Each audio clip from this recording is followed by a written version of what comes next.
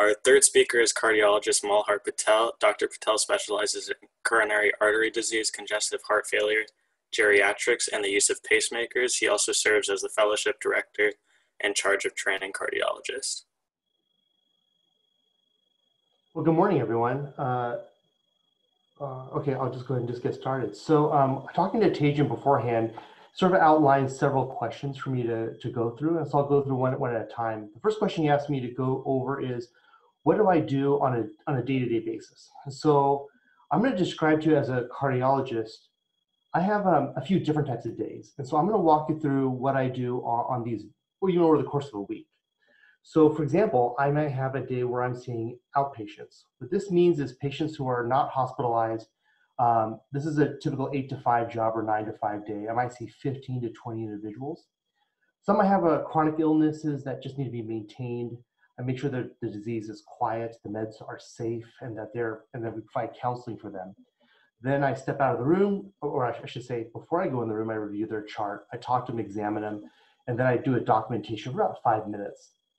When patients come in with acute illnesses that don't need to be hospitalized, I might spend more time talking to them, tease out the various elements. It's like a puzzle. We then try to figure out the differential diagnosis. What are the different possibilities? What are the dangerous things that might be going on? I'll use the physical exam and test to try to figure out what the cause might be. I might recommend a procedure or some kind of therapeutic solution. And that's also a lot of counseling and education that goes along with that. Out of my day, I'm going to meet new people. I'm going to meet people from all kinds of walks of life. And I'm going to see people that I've been taking care of for years. I might know a lot about their personal lives, their family, their hobbies. You sort of form these sort of friendships over time. And a lot of doctors have an element of their practice where they take care and see patients over a long period of time. Another type of day I might have is what I just finished off this last week. It's called, I call it an inpatient experience. That's a little bit longer hours. My day starts around 7 and ends around 7, or this week's ended at 8.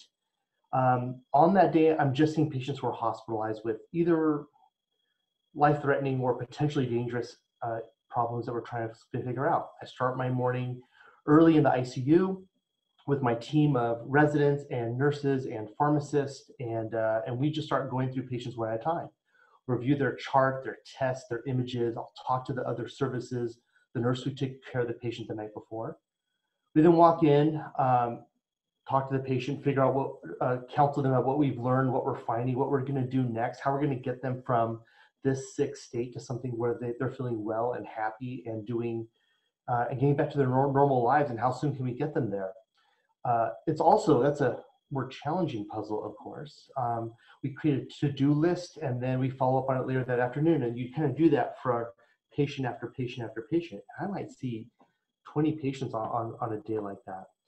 On those days, it's a little not quite as organized, because when you're on inpatient, you're on call if any emergencies come into the emergency room or in the ICU, or if a patient on another floor taken care of, let's say by a neurologist or by who has a pneumonia or whatever, they develop some kind of heart condition, then they want us to come immediately to bedside. So those days are it'd be very much fly by the seat of your pants and be very flexible to sort of adjust to the situation as it presents.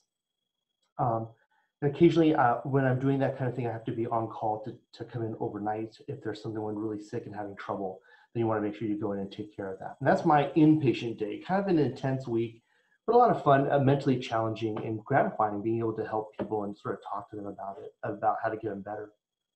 I might have another day as a procedural day. A procedural day is a little different in that these are some patients I've known for a while. Some patients are referred to me for other things.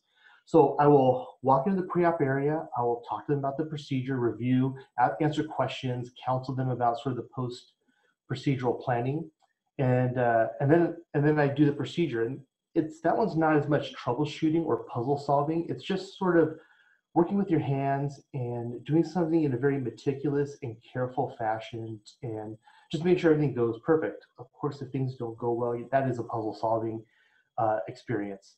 But in general, that's sort of an immediate gratification where somebody's going to leave there and feel better after spending some time with you. For each of these things let me do one more day. I may have an imaging day where all I'm doing with my time is reviewing studies that other people have ordered. For example, echocardiograms, which is an ultrasound of the heart. There'll be 80 different images, pressure readings, valve images, how thick is the heart, how big is the heart. You're trying to figure out all these little subtle or obvious abnormalities so that you can answer the question that the ordering doctor and the patient have about why am I short of breath, why am I having chest pain, why, whatever. And so, and in each of these aspects, outpatient, inpatient, procedural, imaging, in each and every single one of them, I don't do it today like I did 2 or 3 years ago. The field is so fast, it's so quick, it advances so progressively that you have to constantly be up on the latest and greatest, learn new techniques, learn the latest guidelines, learn the most recent research. And so really you have to be a lifelong learner who enjoys learning if you want to keep up and work at a very high level for your people, which we all want to do, obviously. The last thing that I do over my day is teach. This is not what a lot of doctors do, but I'm part of a teaching program. And so a lot of what I just spend a lot of my time is helping doctors learn how to take care of patients, how to use a level head, how to have a little bit of emotional equipoise, how to figure out these puzzles in a very efficient but thorough and meticulous fashion to make sure patients stay safe. And really teaching is one of the most fun parts of my job. It doesn't have to be just teaching other physicians, but nurses, teaching patients. That's what we do on every single encounter. So I feel like most of my time is education and counseling. The second part that Tejan asked me to talk about is about sort of the educational background. Well, actually, the next thing I'll answer, the next one I'll answer is why did I go into this? And why when I talk to not just, when I interview applicants to our program, and we oftentimes talk about what drove them into medicine.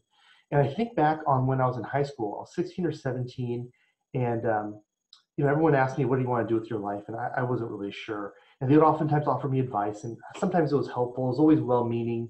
But what I found myself asking them is, what did you, in retrospect, this is your retirement party, when you think back over your career, what did you find enjoyable, meaningful? What was the best part of your job as you've gone through this? And at that time, a lot of the folks I was talking with were engineers, but they always gave me some kind of variation of, I feel like I made a meaningful change to someone else's life, to a community of people, to people around the world. Something I did positively affected somebody else. And they, in retrospect, when they look back, that's what they're most proud of. That's what they most enjoyed, and that's what energizes them the most. And so I thought a little about that, and that sort of guided me towards medicine, because I thought that was a field that I could make the most impact and feel in retrospect that I've made the most impact on other people. I'd be happy to talk more about that, science aptitude and what kind of personality and what kind of traits are required for that in the question and answer. But that's just the general. And most physicians I talk to have a variation on that theme as well. So let's talk about the academic steps you have to take in order to become a physician. This is it's the bad part of this. So after 4 years of undergrad, hopefully, and not 5 years. Let's say you do 4 years of undergrad, you do 4 years of medical school. Now you're a doctor, but you can't practice medicine and take care of patients at that point. And you do additional kind of apprenticeship. They go by the names of like internship or residency or fellowship or whatever. I'm just going to call them residency. And they call it that because you kind of live at the hospital. And those can take anywhere from 3 to 8 years. So after you graduate from high school, it's college and med school is 8 years. And then you do some additional training where you're actually practicing as a physician or learning how to practice as a physician for 3 to 8 years. Cardiology, for example, that's 6 years. So it's a lot of time to sort of defer and delay, income and gratification and moving on with your life and actually doing what you, of course, in medical school, you're doing what you want to do. So when you think about what you need to do each of the steps of the way, obviously in high school, you guys are already in the middle of it. You're trying to make sure your GPA is really good, doing your standardized testing, getting high scores, extracurricular activities in order to go to a college. In the same way, when you go to college, you have to have really solid GPAs, not necessarily straight A's, but pretty close. You're going to have to do your standardized testing, which is an MCAT at that point. You have to have extracurriculars, volunteer work, and some research. Research is really valued in the medical field, so you're going to have some experience of that over the course of your undergraduate. The medical school is the biggest sort of cutoff and the hardest step to make it into. Once you get into medical school, again, you want to apply to good residency programs. So your program quality plays a little bit more into play. You're not going to call it grades, but your performance on rotations. When I'm mentoring an individual learning surgery or pediatrics or whatever, how well did they do? How well did they get along with patients? How reassuring were they? How smart were they? There's, again, standardized testing and letters of rec, and research becomes more important. And so that's just to get into then now your fellowship, and after your fellowship, you can move on to either more training, which is what some people decide to do, and we could talk about all the different types of different positions and how long of a training each of those are, or you move on to practice at that point. That is a lot of there's actually a lot more complexity to that, but I'm trying to condense it. But that's sort of the academic steps you need to take in order to go to medicine. It's a very delayed gratification thing. The next question is, what kind of hardships or challenges do we have to overcome? And rather than going through my personal hardships or challenges, I'm just going to talk a little bit about the generalities that I see amongst my colleagues. Besides just getting into medical school, which is a relatively daunting challenge to perform at a very high level at undergrad, there's issues of money. You end up accumulating debt through undergrad, you end up accumulating debt through medical school, and then when you're in residency, you get an income, but it's just really just a living income. It's not something that you could use to pay back debt. So you have to, from a financial standpoint, you're going to make money in the end, so it's a reasonable financial investment, but it's this deferred gratification, living in an apartment a little bit longer while some of your friends move on to houses in their lives, and you have to be okay with that. One of the biggest challenges that all physicians face, and everyone faces, I think, in their jobs and their careers, is a work-life balance, is getting burnt out, is that in order to achieve at a high level, you have to give, and you have to make sure that you sort of balance out your life on the other side. I think we've heard that from from some of the other speakers. I think you'll hear about that towards the end of the day. I think that's a relatively universal problem, an issue that a lot of us have to grapple with and have to find solutions for. And I find myself actually counseling a lot of our trainees about that specific issue. Last thing is sort of dealing with the pressure and some of the emotional adversity that you have to encounter. You're sort of dealing with patients at some of their most vulnerable periods of time in their life. And so sometimes there's a lot of attention you have to pay to their life and well-being. And sometimes there's a lot of giving, and you have to sort of be very, you have to have that reserve to provide that for them. So what are some of my general advice for individuals? You have to be a learner. You have to love learning. You have to be like, even though I'm in practice, I'm still taking recertification examinations every few years, whether I want to be a cardiologist or internal medicine doctor, or I have to get my boards in echo and reading nuclear studies. And so I'm constantly studying over the course of time. I'm constantly doing my next exam. Those exams you just have to pass. You don't have to sort of blow them out of the water. They're not easy, and you have to spend time knowing your craft quite well in order to pass them. You have to love teaching. And when I talk to physicians who get burnt out a little bit, I start talking to them about how do we maximize the things in their life that brings them joy? What is it about their day that makes them happy? And oftentimes what they talk about is somebody's going to do better because they showed up that day, because something bad didn't happen to someone, because they paid the extra attention to make that individual well. And that really provides a lot of us the energy to get through a stressful time. And I would say for those of you who might be interested in field in medicine, I would discourage you, if the things that are driving you are maybe prestige or money. My friends in medical school, that was sort of a driving force. They didn't find happiness in that field. But if that kind of activity that I've described to you, that's sort of that personal connection that you make with people and those individuals, and make sort of concrete and meaningful changes in someone's life on each encounter, if that's something that sort of speaks to you, I think I just have a blast every day. It's so much fun. And if I won the lottery, I may not work as many hours, but I certainly wouldn't quit. I really love what I do. Um, I, I thought I was gonna take a lot longer. I sort of blew through it a little faster than I thought, but hey, let's answer some questions. You may go through the Before, chat box and just go through one at a time. do you see the Q questions that people ask? Yeah, let me go through them. Let's see. Oh, which one? Where did it start for me? Oh, here we go. All right? What are things that you did through high school that helped you achieve what you are today? So I did a lot of things. I volunteered at hospitals, homeless shelters. I didn't know any physicians in my life, so I didn't really have anybody to shadow.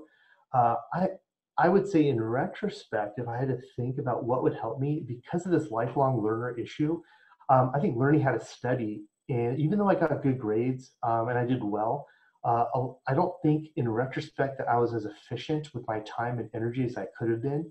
And the learning techniques I picked up just later in life, how to take high efficiency notes, how to figure out what's a testable material and what's not, how to spend my time in a way that's going to help me memorize things for the exam or problem solve things. I would have spent a little bit more time learning how to learn rather than I think that would have made me more efficient. But those other things are also very important. If you have there are programs that they have at a lot of these hospitals. I know Scripps, where I work, has them. I know UCSD and Sharp have them. They have research opportunities. Particularly, they're done through the research field. So you provide a little bit of grunt work, paperwork effort to help a physician with their research. And as a payback, what you'll do is you'll be able to shadow them during their clinical time. So you can follow them around. And for anyone who might be interested in doing something like that, I think that would be really beneficial because you can see what the day in the life is. Because I gave you 4 or 5 different types of days that I have. There are, with every kind of field of medicine, there's just so many different kinds of ways that people practice. But a lot of them are variations on the themes that I had just described. It's kind of why I did cardiology. You get to do a lot of different stuff. Next one is, how did you decide to go into medical school, rather PA or nursing or anything else? I think each of those things, PA, nursing, people go in and do ultrasound techs. They go and work in an angiogram lab where they are working the equipment. I think each of those things have all similar themes. And those themes are, you made a difference in someone's life to help them get well and help them get better. The reason why I went into medical school is one of those, as opposed to the other ones, is I felt like I felt like I had the aptitude to go to medical school. I thought I could achieve it, because that is honestly one of the dividing lines.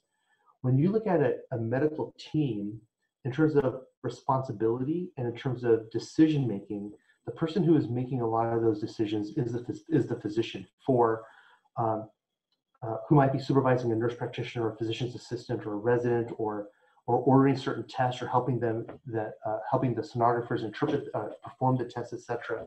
And so feeling like you're the complete, you're the individual who's sort of, your mental energy and expenditure is what is driving the care of that individual overall is something that really appealed to me. I wasn't sure if I wanted to take on the responsibility of someone's health. I think that's a really big thing to take on. And that's one thing that sort of that gave me a little bit of pause when I was thinking about going into medicine or not. But ultimately I said, well, somebody has to do these things. Someone has to be responsible and take care of people at that level. And so that's why I decided to go into specifically to become an MD, as opposed to the other numerous fields of healthcare professionals that is all required to take care of these patients and get them to a point of improvement. Did I answer that, before I move on, did I answer that question? Or was there anything in addition you want to ask specifically about these other fields in the medical realm? Okay, so the next one is going to be, what extracurriculars do you recommend for someone who's interested in the medical profession? It's different based on the different levels. In high school, it's mostly going to be volunteer work, I think.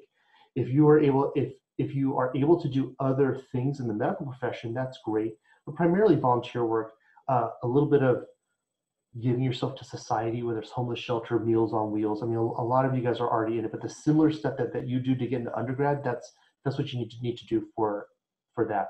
When you're an undergrad, it's going to be more important to do something that is meaningful, whether it's for the underserved population, whether it's for underrepresented or undertreated individuals in our population. That's going to be a little bit more prominent. But in addition to the general societal needs that we have, the other thing you're going to want to do in undergrad is take a little volunteer time and to get involved in a research lab, to get into the process of research and understanding how to do that. And a little bit of research output becomes more important as you go through. It's relatively important in undergrad. It's much more important in medical school. It's even more important when you go into training beyond that. So the volunteerism importance to get into a program, shrinks a little bit the further you go along. You end up doing that as part of your job, and I think that's why that happens. But balancing the research and the societal wellness is sort of what are the two main things. What makes the field of cardiology special instead of other medical fields? So I decided I wanted to be a doctor who deals with really sick patients, and that sort of narrows down the kinds of fields that you have to be. I liked everything. I just enjoyed everything in med school. I like doing OB-GYN, I like doing pediatrics, and I like doing trauma surgery, and I like doing derm. I didn't need a rotation I didn't like. Everything's fun. Everything's enjoyable. I like doing everything, and I like cardiology a little bit because you deal with really sick patients, and I get to do a little bit of something different for every single part of my week. I'll work in the ICU, I'll do some outpatient procedures, I have long-term relationships, you do procedures with media gratification to get to sort of interpret images, and it's just kind of fun to do all that stuff. So I try to pick a field that lets me do a lot. As a cardiologist, how much sleep do you get on average? So when I'm spoiled. I'm in a training program, and so I get to sleep, and the fellows that I train have to stay up all night. For most practicing cardiologists, when they are on call, it's not frequent. When they do have to be on call, there is a balance in terms of who you have to go in for and who you don't. And most people get a reasonable amount of sleep at night.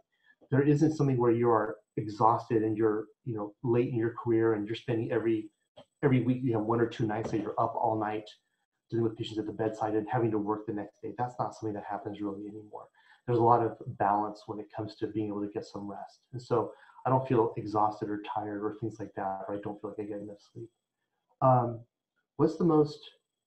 What jobs might help us go to medical school as young adults? What jobs might help you get into medical school? Are you talking about extracurricular activities, or are you talking about I'm sorry if I don't quite understand that question. If you could add something on at the end, just explain if jobs you mean extracurricular, do you mean if you have to work to get through school, what are kind of things that you could do as a side profession during your training to get into medical school? We could talk about that, but just add on that, and I'll get back to that towards the tail end. What would you consider to be the most difficult part of a cardiologist's career based on your own personal experience? The hardest thing is just getting in. It's really hard to get into medical school. The other thing I find very hard is I find it a challenge to get a work-life balance. That's not my challenge as much, but when I look at my colleagues, you want to be helpful, so you want to be the yes person. Anyone needs help? Yes, I'm here to help you. But as you do that, you just end up giving more and more of yourself to others, and you have to save a little bit for your family. You have to save a little bit for yourself. It's part of work-life balance that every single speaker today is going to tell you that they have to work to achieve. I think the most difficult experience for all of us is sort of balancing work with everything else. But I don't find the technical challenges of working a challenge. I just find that a lot of fun. These puzzles that you can't figure out, working hard to sort of get some answers to that, all that to me is just a blast. So I don't find it difficult to deal with patients towards the end of their life if everything has been done appropriately. We want to help people live as long as they can, as well as they can. And when we can't help them live better, then it's our job to sort of make the end of their life as comfortable and pleasant and as as free of hassle and free of discomfort as possible. And that's still a blessing to be able to provide that to individuals. So I don't find that a difficult thing either. That's actually it's not a pleasurable part of the job, but it's my pleasure to take care of somebody and help them in that situation. What classes in high school helped you as an undergrad or med school? What classes would you recommend junior or seniors take if you want to go in the medical field? Don't worry about that stuff. Because it's such a long process. You don't have to take specific classes for that. I had a lot of my co-medical students, they did undergrads in theological sciences and Russian literature, and they have to do certain minimal requirements for to get into medical, a certain amount of sciences, etc. But I wouldn't say there's specific classes that you need. In general, the things that I find to be the best individuals that go into this field are well-rounded. They have a diverse amount of interest, and they have a diverse amount of things that they're interested in. If I had to say as a theme, what should you go into is mostly things that help you problem solve and analyze, whether it's literature or whether it's the sciences or whether it is non-medical sciences. Those kinds of ways to think and work through a problem and become organized in your approach is going to help you no matter what field you do. I think a lot of the training, the apprenticeship comes in residency and medical school. I think undergrad, what I think would help people the most is just helping them figure out how to think. And the more diversity you could expose yourself to, rather than narrowing your focus, is just going to help you be a better thinker in general. And I think in general, that makes you a better physician, makes you a better person. What's the most fascinating advances in cardiology that you encountered over the course of the career? Oh gosh, I mean, I don't know if there's time for that. In my day today, I don't practice like I did 5 years ago, much less 10 years ago, much less 13 years ago when I finish. I do things differently constantly. This whole cardiology field of genetic evaluation for patients, of moving from open heart surgery to minimally invasive surgeries where you don't have to use incisions to fix people's valves, to this whole field of mechanical circulatory support where patients' hearts aren't beating anymore. So using mechanical devices in order to keep their heart going as a bridge to transplantation. I mean, there's just, I don't know if I could get to the end of the fun and fascinating things that this field has changed. And there's a bunch of stuff on the horizon that we're constantly stimulated with about the changes. And that's not just true in cardiology. It's true in most of the fields. I think it's a lot of fun. How does pediatric care compare to adult care? In several different ways. First of all, if you go into a subspecialty in pediatrics, infectious disease, pediatric cardiology, a large section of your time isn't just taking care of patients, but in the peds fields, a lot of what you're going to do is research. So that has to be a driving force for a lot of folks. Whereas if you're doing general pediatrics, almost all of it is actually the patient-to-patient interaction. And so there is a lot of fun to be had in pediatrics, but depending on what kind of subspecialties you want to do, there's a lot of differences. Pediatrics is just a huge field, and all the subspecialties you can imagine: pediatric neurology, pediatric surgery. Gosh, it's such a hard way to compare it to anything because there's so many opportunities there. I'm not sure if I know how to explain that any better. I don't feel it's different in the problems that they have, but I love talking to kids and dealing with young kids or teenagers just as much as I like talking to people who are in their middle age or sort of in their end of life. I have a bunch of patients who are over 100 years old. It's fun taking care of everyone. What are some of the extracurricular jobs to help you get into medical school? Extracurricular jobs during high school that's going to help you get into medical school. Oh, don't worry about that.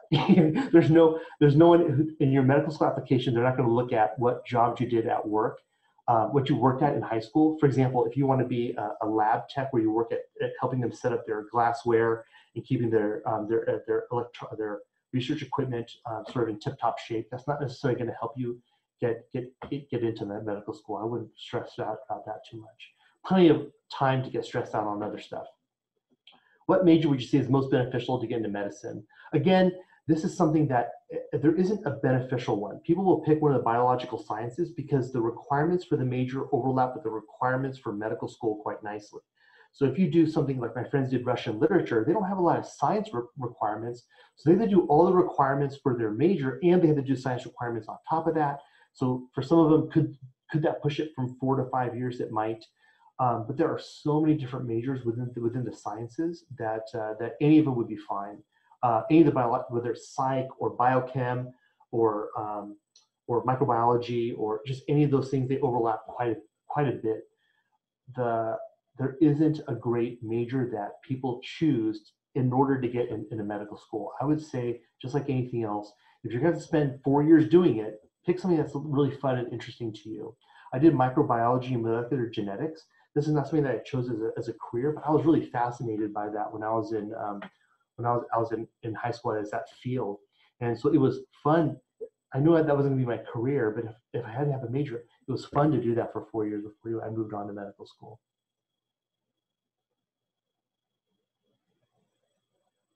All right.